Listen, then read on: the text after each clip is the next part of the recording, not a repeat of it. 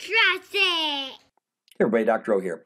I'm going to do a couple videos here where I talk about anti-metabolite drugs. So what an anti-metabolite is it's something that's going to be a competitive inhibitor of an enzyme that a microbe would use to do something. So the ones in this video, we're going to talk about the sulfonamide drugs like sulfomethoxazole, and we'll also cover trimethoprim. We'll cover isoniazid, which is an anti-mycobacterial drug, in a separate video. So real quickly, the sulfones, just only one thing to know about them. The example there would be dapsone. It is really only used to treat Hansen's disease, which used to be called leprosy. So don't have to know much about that. But let's go and look at this picture here where we can see both sulfomethoxazole and trimethoprim in action. So the sulfa drugs have been around a very long time, since the early 30s. So these were actually in commercially used synthetic antibacterial agents. Again, not an antibiotic, because antibiotics technically have to be a natural thing produced by microbes, but they've been around and in use longer than even penicillin, which we say is the first antibiotic.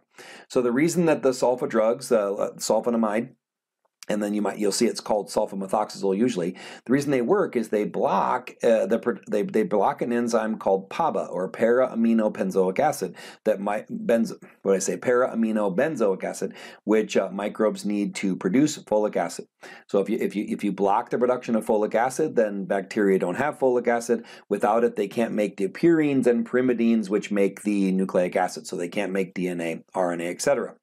So the reason this is a good selectively toxic drug is because we don't make folic acid. We get it from our diet. We eat it. We eat food. We eat folate, or we take folic acid supplementation. So we don't actually produce it in the same way that microbes do.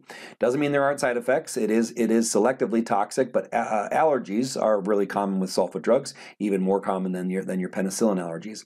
So this would be this is the sulfonamide drugs here. Trimethoprim is going to block the same pathway just later on down the line, and that's why you often see them used together.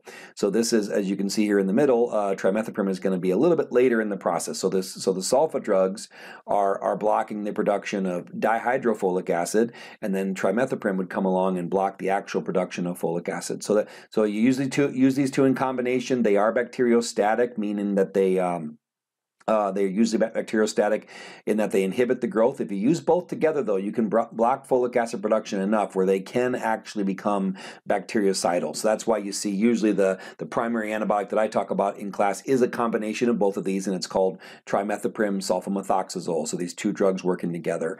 It's a pretty good example of a drug combination or a synergy. When I think of synergy, I always think 1 + 1 = 3. If you put the two drugs together, you can use way less of both of them. So that's what I mean by kind of a synergy example.